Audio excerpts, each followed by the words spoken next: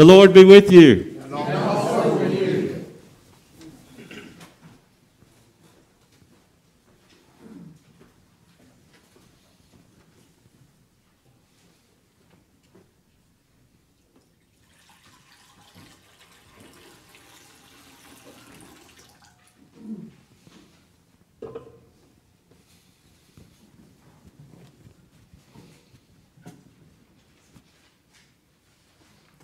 All right, y'all, say it with me.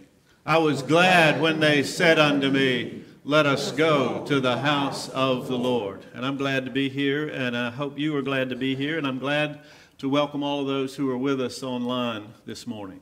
Good morning and welcome to St. Andrew Presbyterian Church. It is just a joy to be in the house of the Lord with God's people today. This is World Communion Sunday. We have communion first Sunday of every month, but all over the globe. Christians in every church in the globe will be celebrating the Lord's Supper. And so I want you to be thinking about that as you partake of the body and blood of Christ. I want you to be thinking about your brothers and sisters around the world who are doing the very same thing, and how we are to be reminded that we are one body in the Spirit through the Lord. It is such a great and glorious thing. Just a couple of in-house personnel announcements. Our longtime secretary and bookkeeper, Bridget Dechimendi, will be leaving us. You may know her husband, Luke, has a wonderful roofing business. He did the roof for the church, and I can highly recommend his company. But she's also the secretary and bookkeeper for him, and his business has exploded in the last year or so. It's doubled. And she cannot do both jobs effectively. And so she has regretfully given us her notice, and we will be looking to replace her, but we will be wishing her and her family well. You'll know they had a small fire in the laundry room at their house this week. I'm not saying those two things are connected, but they're all fine. Nobody was injured, and they're cleaning up after all of that. And the second thing, y'all know, and we've talked about this before, but our beloved Jim Elder has been doing the audio-visual work for this since we began doing online worship. And he's done an outstanding job, has set up our system, and has developed some training videos and whatnot. But with Jim's input and advice, we have elected to look for someone to do this job. It'll be a paid position. A couple hours on Sunday morning, and then whatever time it takes to get everything posted. So we'll be posting that job, but if you know of somebody who would be interested, please let me know. And I want to say again, and I hope you will join me in giving a big thank you to Jim Elder for all his wonderful work. Of course, Kathy is right there at his elbow, reminding him what he's forgotten. And so, Kathy, we thank you as well. Don't forget our Wednesday prayer gathering at 10 o'clock out in the Augusta Community Prayer Garden. And I will tell you, this is a wonderful time of year to be outside at 10 o'clock. So if you can be here for that, bring a lawn chair, bring your mask, and we sit outside and have a good time of prayer and scripture reading and fellowship. Will you join me now in our invitation to worship from Psalm 25? Good and upright is the Lord. Therefore he instructs sinners in the way. He leads the humble in what is right and teaches the humble his way. All the paths of the Lord are steadfast love and faithfulness for those who keep his covenant and his testimonies.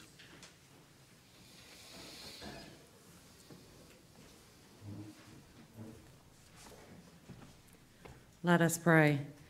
Righteous and holy God, give us the strength this day that we may walk your straight path and to not be led astray by the masses that refuse to hear your voice or live according to your will.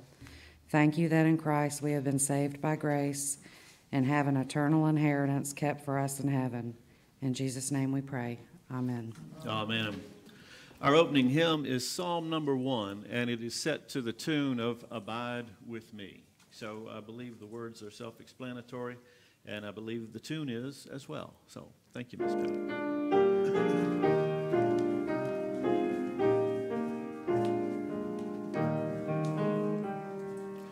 These are the ones the Lord our God will bless, those who walk not in paths of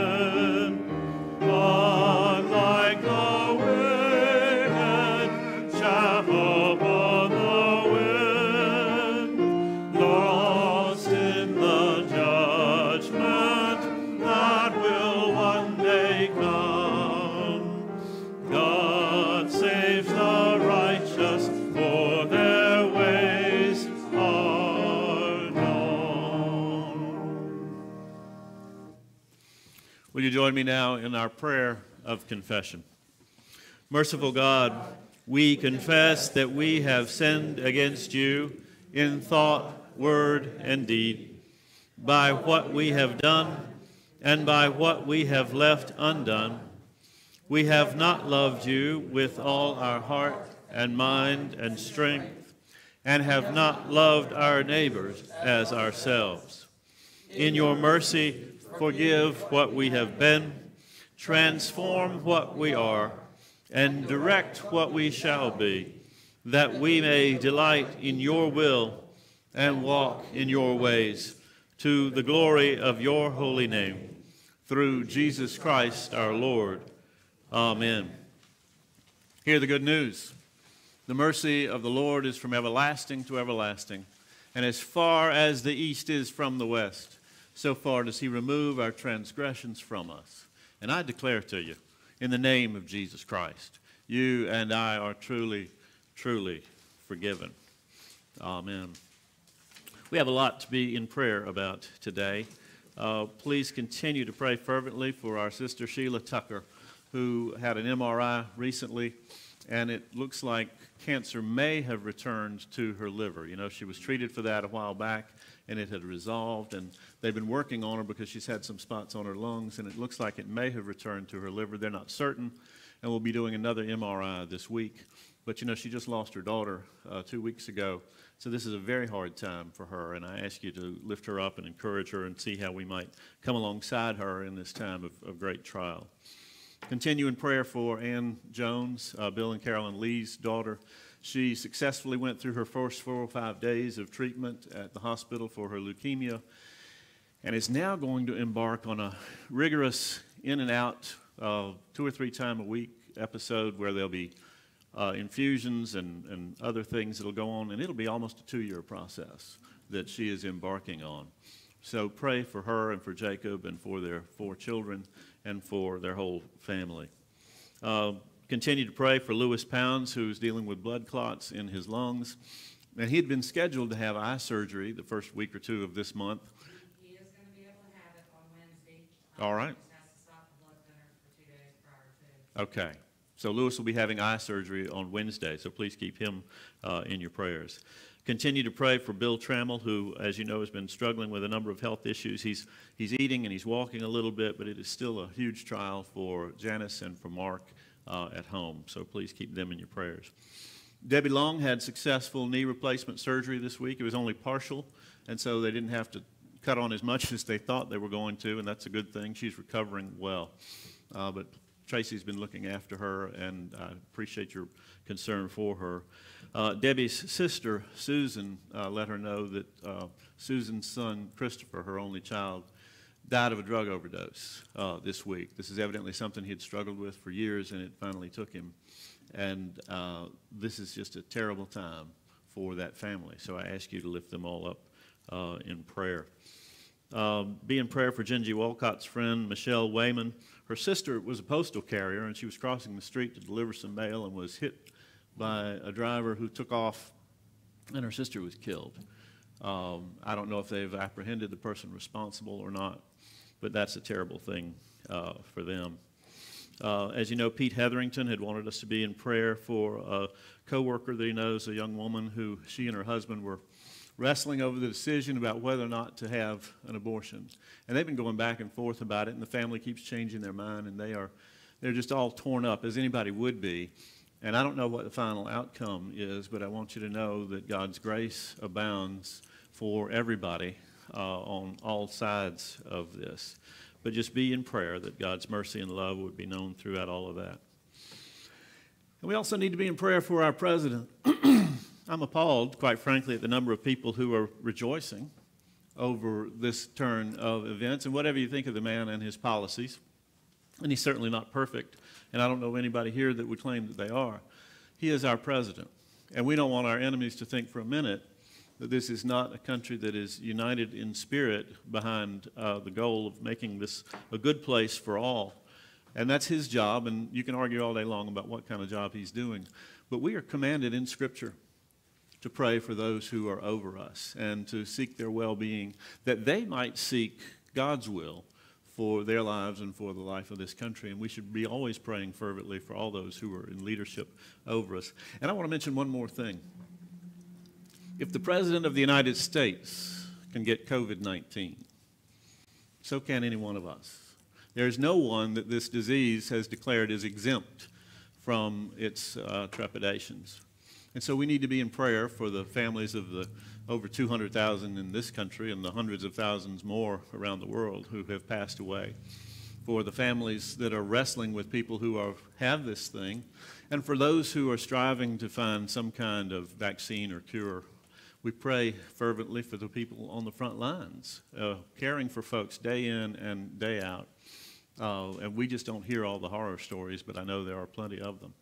This is a terrible thing, but it ought to make all of us stop and pause and think, if this took me today or next week, what would I have wanted to spend my time doing? How would I have wanted to treat other people? What would I want people to be saying about me when I'm gone? Nobody wants to think about that stuff. But honestly, in between COVID and the hurricanes and the wildfires and the murder hornets and all the rest of it, if you haven't been thinking about it, something's wrong with you. And we come together as the people of God who are not afraid, because we know that Jesus Christ rules over all things. And he is not surprised by either the virus or the hornets or the hurricanes or anything else. And it's all under the Lord's control. Remember that and take heart as we go to God now in prayer.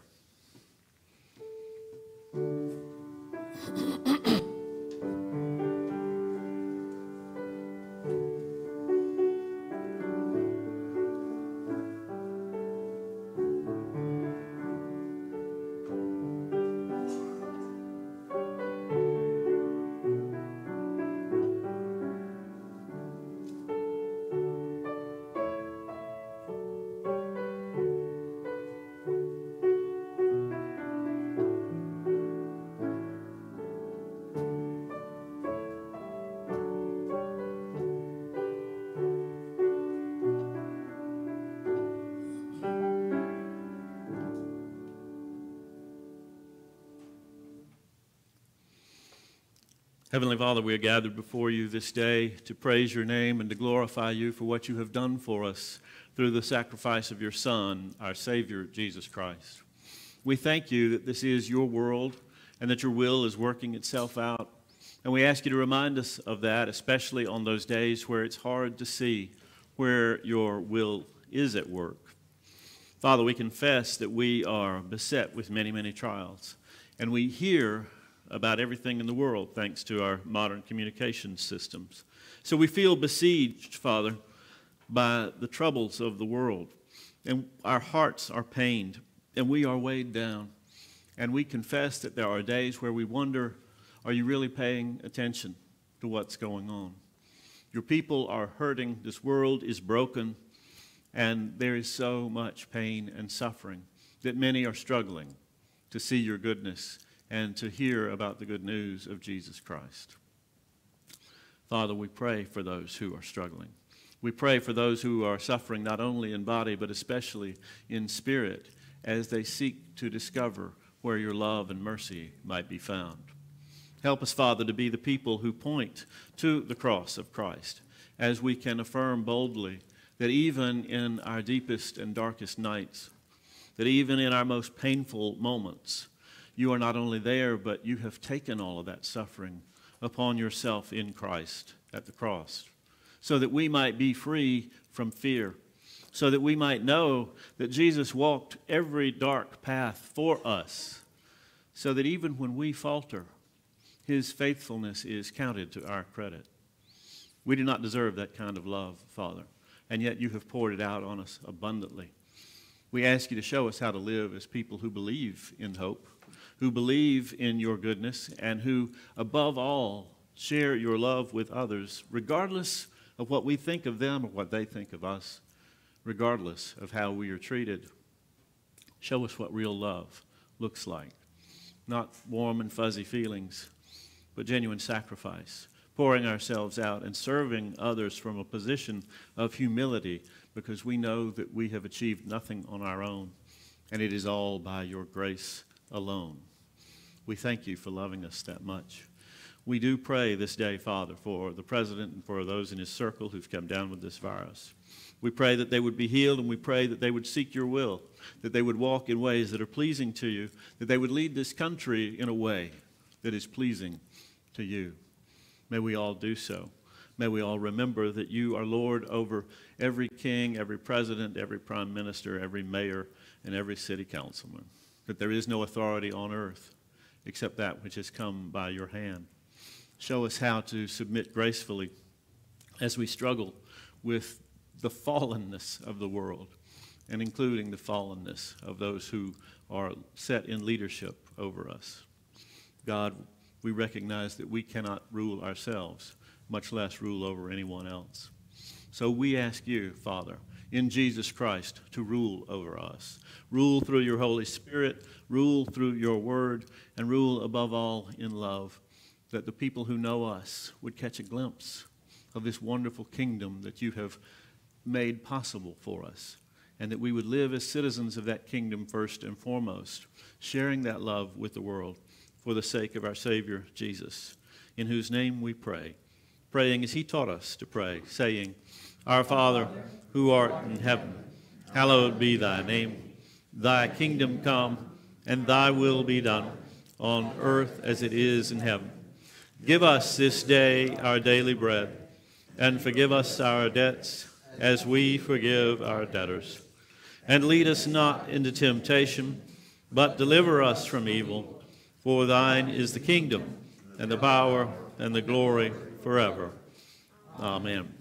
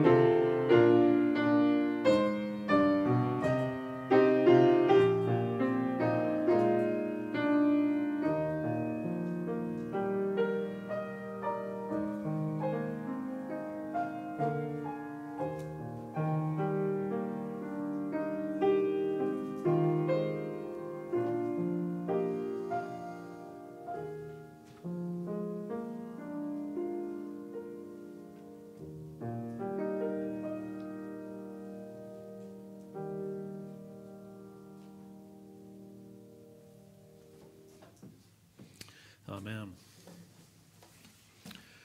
Our Old Testament reading today comes from the book of Micah, from the 4th chapter, the first 5 verses. It shall come to pass in the latter days that the mountain of the house of the Lord shall be established as the highest of mountains, and it shall be lifted up above the hills, and people shall flow to it. And many nations shall come and say, Come, let us go up to the mountain of the Lord, to the house of the God of Jacob, that he may teach us his ways, that we may walk in his paths. For out of Zion shall go forth the law and the word of the Lord from Jerusalem.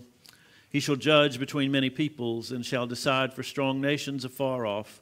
And they shall beat their swords into plowshares, and their spears into pruning hooks. Nation shall not lift up sword against nation, neither shall they learn war any more. But they shall sit, every man under his vine and under his fig tree, and no one shall make them afraid. For the mouth of the Lord of hosts has spoken. For all the peoples walk, each in the name of its God, but we will walk in the name of the Lord our God forever and ever. And the New Testament reading is from the 7th chapter of the Gospel according to Matthew, the 13th and 14th verses. Enter by the narrow gate, for the gate is wide and the way is easy that leads to destruction, and those who enter by it are many. For the gate is narrow and the way is hard that leads to life, and those who find it are few. The word of the Lord. Thanks be to God. Let us pray. Oh, Heavenly Father, pour out your Holy Spirit now upon us. Enlighten our eyes and give vision to our hearts, and unite our spirit with you, that we might truly hear your word this day, that it might take root in our hearts and bear fruit in our lives that is pleasing to you for Christ's sake. And now may the words of my mouth and the meditations of all our hearts be acceptable in thy sight, O Lord, our rock and our Redeemer. Amen. Well, Jesus is now winding up this glorious message that we all know as the Sermon on the Mount. And being the model preacher that he is giving his audience something to follow up on, something to enact in their own lives. And we should always remember this about anything that Jesus says. He is not giving us, he is not preaching, he is not teaching just for information. He's not giving us information, but he is seeking our transformation. And so he's drawing a bright line in the sand that will call for a decision, a choice, a commitment. And what also to me is very refreshing about Jesus is that he does not sugarcoat things out of fear of offending people. He doesn't tap dance around the hard parts of his message. And in fact, if we're going to tell the truth, and we should have figured this out by now, the entire message of Jesus Christ is actually hard, and he does not pander to people by pretending that it is not. Now, you know, just before this, he's given us the golden rule, which is do what? Do unto others as you would have them do unto you. And that is a perfect summation of everything he's already taught in this sermon. And we need to constantly bear in mind that this incredible sermon, unlike what so many people think, is not a set of instructions on how to live. The Sermon on the Mount is not something to be admired, and it's not even something, if you can hear this, it's not even something to be imitated. The sermon describes what life is like for the people who have already entered into it, for the people who have been empowered to be citizens of this kingdom and whose lives are infused with the Holy Spirit, which is given to those who have entered this kingdom and become citizens. And you will know who these people are. You can spot them instantly because they live by what? The golden rule. This is the way they live. And so the converse is also true. When you see people not living that way, it is appropriate to question, even though we don't know someone's heart, and that's God's business and not ours, it is appropriate to question whether or not they have actually grasped the message of Jesus Christ. The golden rule is another way of framing the central commandment of the kingdom. Love one another as you have been loved in Christ. Everybody knows that verse from 1 John chapter 4:19. We love because what? He first loved us. We love because he first loved us. And I'll tell you the truth. This kind of love is not natural for fallen human beings. Amen? It is not natural at all. And it is only because we have been loved first in Jesus Christ, that we can even begin to love others in a godly way. But that is God's purpose for us, and ultimately it is His great pleasure in us. So Jesus presents us now with two gates and two ways, a wide gate and an easy way, and a narrow gate and a hard way. One direction leads to destruction and the other leads to life. And I know not everybody's going to get this reference, and I apologize for that, but for fans of the rock groups Led Zeppelin and AC/DC, you'll note that there is only a stairway to heaven, but there is a highway to hell. And there's a clear echo here of the words that God uttered by the mouth of Moses in Deuteronomy chapter 30, beginning at the 13th verse. He said, "See, I have set before you life and good, death and evil. If you obey the commandments of the Lord your God by walking in His ways and keeping His commandments and His statutes and His rules, then you shall live and multiply. But if your heart turns away and you will not hear, but are drawn away to worship other gods and serve them, I declare to you today that you shall surely perish." But here's where we have to be careful, because we hear about these two gates and these two paths, the easy and the hard, and we tend to think that Jesus is talking about the difference between living as good people and living as bad people. Because we know good people go to heaven, right? And bad people go to hell. Good people don't drink or swear. They don't get divorced. They don't have tattoos. And above all, they go to church. And they know how to quote Scripture.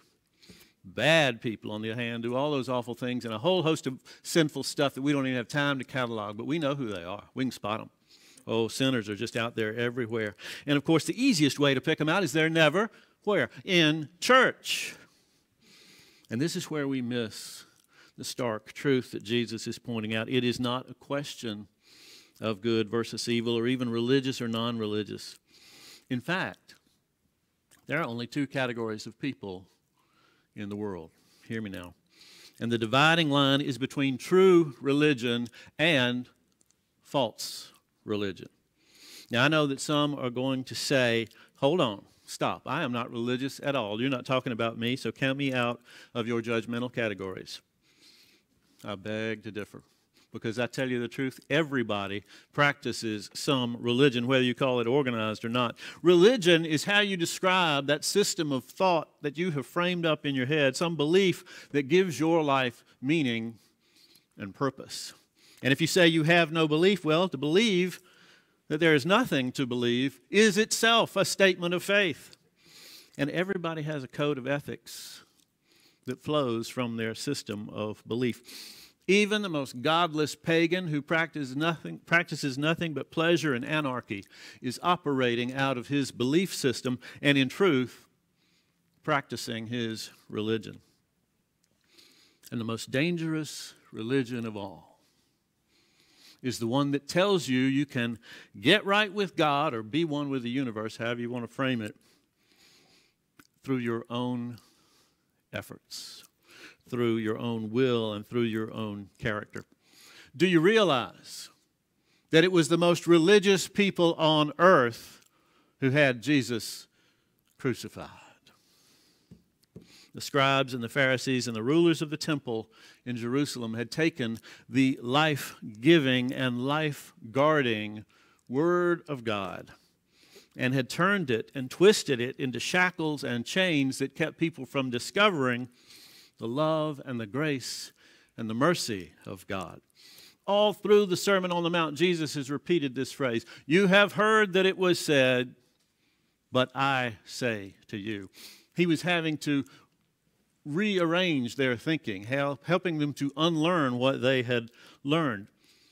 You might know this, but the Pharisees had tallied it up and discovered that there are 613 commandments, statutes, rules, and regulations in the Old Testament. And they felt that to be faithful, you had to be in compliance with every last one of them every single day. Everybody. That's exhausting to try and keep up with that, isn't it? They set people on this terrible and grim hamster wheel of self-effort, always striving and always falling short. And here is the truth. Apart from faith in Jesus Christ, that God-forsaken hamster wheel is the operating mechanism of every belief system in the world, whether people want to call it religion or not. There are only two gates leading to only two paths, which are two religions: the religion of works versus the religion of grace, the religion of self versus the religion of self-denial, the religion of the flesh versus the religion of faith, and the religion that is based on your own goodness and righteousness versus the religion that is based on the true and authentic goodness and righteousness of Jesus Christ alone. The point is this, and you have heard it before, but I want you to hear it 1,000 times more. Jesus did not come and die and rise again to turn bad people into good people. He came to bring dead people to life. And the goodness that flows out of them from that point is the evidence that they are now citizens of the kingdom of heaven. So when Jesus says, enter by the narrow gate, what's he talking about? Don't make the mistake of thinking that you can stand in some neutral place, standing in front of both gates, before both paths, and trying to make your mind up. To put this more accurately, I think, is we all start out on that wide path, don't we? The path of self-reliance, the path of self-actualization, the path of self-righteousness. And in order to get to the narrow gate, we've got to admit that we've been going the wrong way, and so we have to do what? Turn around and go the other way, which feels like we're not going forward anymore.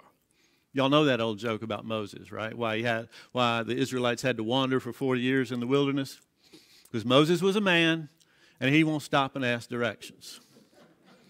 Well, I got news for you, ladies. That's true for you as well. It's true for all of us. None of us want to admit we've been going the wrong way, especially when it was our way.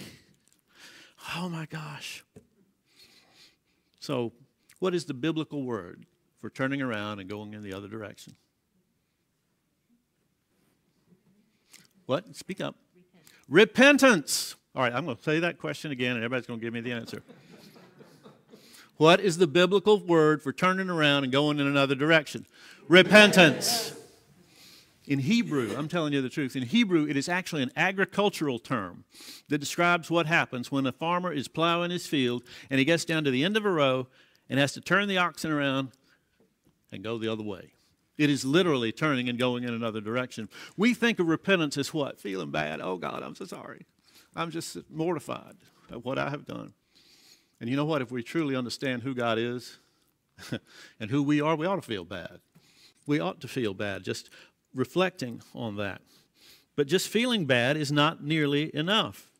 Paul writes in 2 Corinthians chapter 7, "For godly grief produces a repentance that leads to salvation without regret." Oh, what a beautiful phrase. "Whereas worldly grief produces death." And you'll remember that as Jesus first began his ministry, the first words he spoke were these. It's in Mark's Gospel, the first chapter, the 15th verse. "The time is fulfilled and the kingdom of God is at hand. Repent and believe in the gospel." So what is it we have to repent from? Is it from being bad people? No. We need to repent from relying on our own self-righteousness.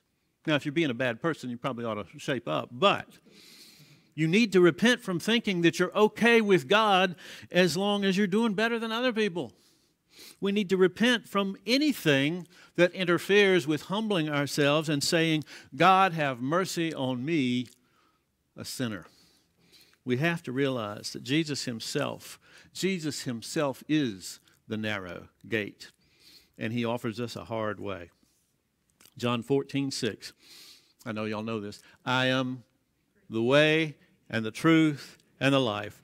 And apart from our union with Christ through the Holy Spirit, we will be walking the wrong way, walking in a lie, and walking straight towards death and destruction."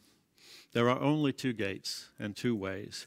And this is exactly what Micah is referring to. "For all the people walk in the name of their God, but we will walk in the name of the Lord our God forever and ever." Now, the world says that for anybody to say that there is only one way is judgmental and arrogant. And all I can say to that is I didn't say it, Jesus did. And I don't think that he was misguided or misquoted. You might have heard this before, but C.S. Lewis famously wrote, "A man who was merely a man and said the sort of things that Jesus said would not be a great moral teacher. He would either be a lunatic on the same level as a man who says that he is a poached egg, or he would be the devil of hell. You must make your choice. Either this man was and is the Son of God, or else a madman or something much worse. Let's not have any patronizing nonsense about him being a great human teacher. He has not left that open to us. He did not intend to." This gate is so narrow, in fact, that there are some things that will not fit through it with us. We have to leave behind the ways of the world. In the Sermon on the Mount, you have heard that it was said, you shall love your neighbor and hate your enemy. But I say to you, love your enemies and persecute those, pray for those who persecute you. About got that wrong. So that you may be children of your Father who is in heaven. And you know what? Those who hate their enemies show which gate they have entered through and which way they are walking. We have to leave ourselves behind, and that's what Jesus meant at the beginning of this sermon when he said, "Blessed are the poor in spirit, for theirs is" what? The kingdom of heaven. To be poor in spirit means we no longer put our trust in our own selves, in our own goodness, our own righteousness. To be poor in spirit means to repent of self-reliance so that we can embrace the gift of grace that is ours in Jesus Christ. And we also have to leave behind the idea that the way of Christ is easy.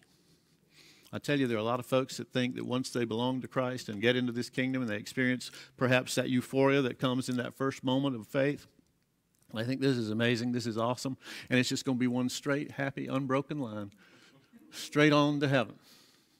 No ma'am, no sir. I think, frankly, it's more like if you've ever been to Disney World and you've been on Space Mountain. You're completely enclosed in the dark on this roller coaster that feels like it's going about 200 miles an hour. You cannot see where you are going. You cannot see what is around you, and you're praying to God that the person who put the thing together knew what he was doing. That is the hard way. You have to trust that this Jesus who's buckled you into this thing knows what he is doing. We have to leave behind the idea that this is going to be an easy path, which is why we have to do this together. You cannot do this alone, and God does not intend for us to do it alone. Yes, Jesus says his way is easy and his yoke is easy and his burden is light, but he is referring to the fact that we've gotten rid of all that rule keeping that the Pharisees were so fond of. The path, however, is exceedingly hard. Jesus warns us in Luke chapter 14, "Whoever does not bear his own cross and come after me cannot be my disciple. For which of you, desiring to build a tower, does not first sit down and count the cost, whether you have enough to complete it?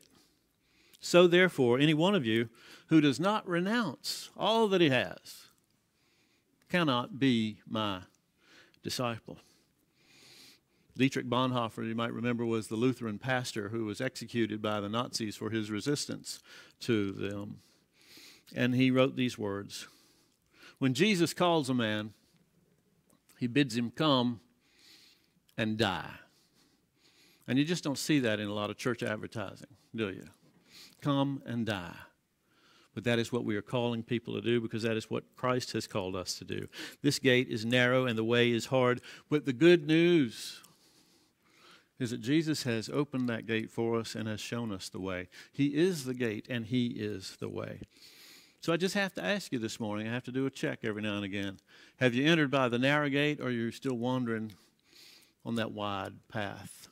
Have you trusted in Christ for all of this stuff, or are you still clinging to your own self-righteousness? Let it go.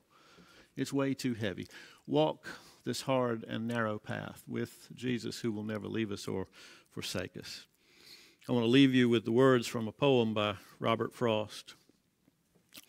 "Two roads diverged in a wood, And I took the one less traveled by, and that has made all the difference. In the name of the Father, and of the Son, and of the Holy Spirit. Amen.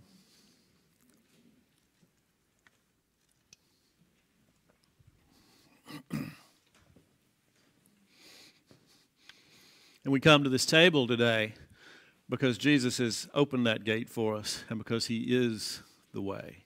He is the sacrifice for our sins. He is the one that has given us union with God our Father and with one another. And those are gifts that can never be taken away. So you will remember that on the night our Lord was betrayed, he took bread. And when he had given thanks, he broke it. And he said, "This is my body, which is broken for you. Take and eat, all of you. Do this in remembrance of me." And in the same manner, after supper, he took the cup. And when he had blessed it, he said, "This cup is the new covenant in my own blood, which is poured out for your sins. Take and drink, all of you.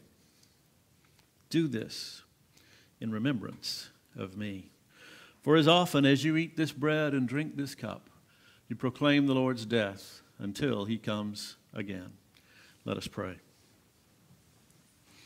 Oh, Heavenly Father, we know that we have no standing before you except through Christ our Savior. We know that these are gifts far beyond anything that we could ask, and yet you have graced us with them through your great love for us.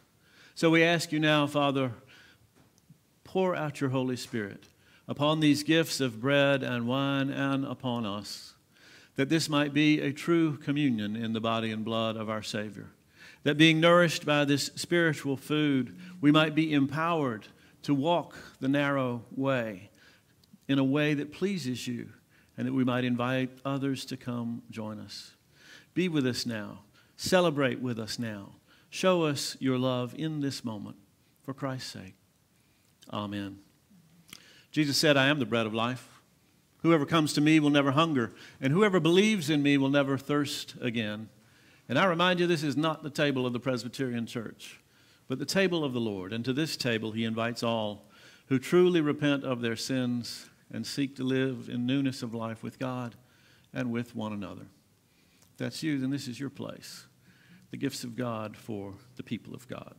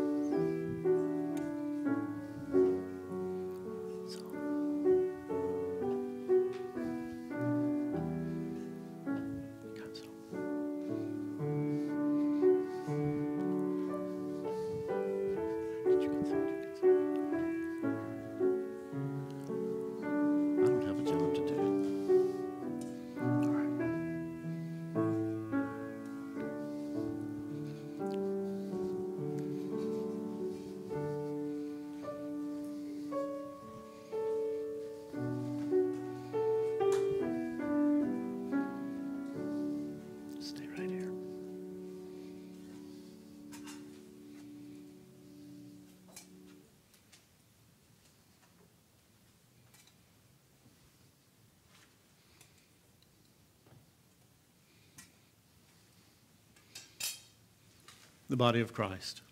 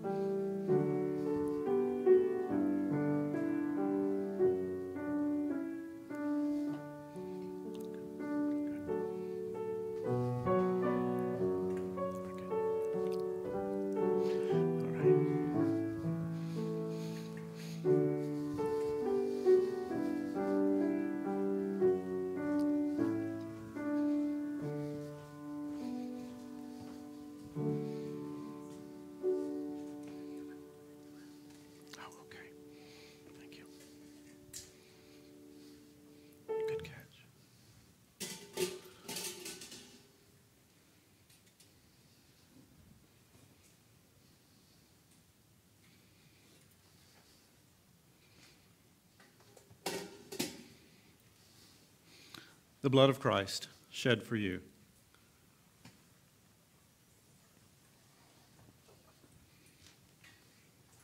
Okay, thank you. Let us pray. O Lord, you have brought us to your banqueting table, and your banner over us is love. And what can we say but thank you? Grant, Father, that our gratitude would be seen not merely in our words, but in the way that we live, the narrow way, the hard way, the way of our Savior Christ. Be with us through it all, and grant us that abundant life which is ours in him. And we ask it all in his name. Amen.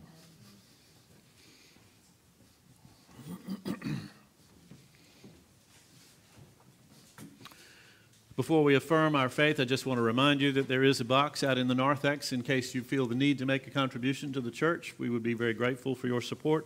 Or you can make a donation online through our website or use snail mail, whatever suits you best. Will you stand in body or spirit as we affirm what it is that we believe by responding to the first question from the Heidelberg Catechism? What is your only comfort in life and in death? That I belong, body and soul, in life and in death, not to myself, but to my faithful Savior, Jesus Christ, who at the cost of his own blood has fully paid for my sins and has completely freed me from the dominion of the devil, that he protects me so well that without the will of my Father, not a hair can fall from my head. Indeed, that everything must fit his purpose for my salvation. Therefore, by his Holy Spirit, he also assures me of eternal life and makes me wholeheartedly willing and ready from now on to live for him. Our closing hymn, and you may be seated, is Just a Closer Walk with Thee.